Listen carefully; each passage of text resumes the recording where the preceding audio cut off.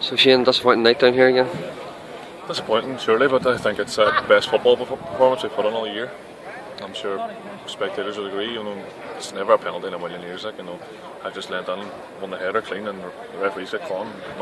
My opinion, the referee was absolutely shocking. It's a bad performance. So we just looked at a draw again now, and hopefully we can get 3 points and get back on track. But there's loads and loads of positives to take from it. So we're happy with we're disappointed with the result, but we're happy in the way that we played the game and the way we were all motivated for it. So we looked forward to it. It's just that double blow, 2 goals in 2 minutes, that really killed the freeze. It's just one of them things in football. Some things go your way and then other things don't. But we'll look forward to Drogheda next week, and hopefully we can get the 3 points and push on. And you'll look forward to Drogheda.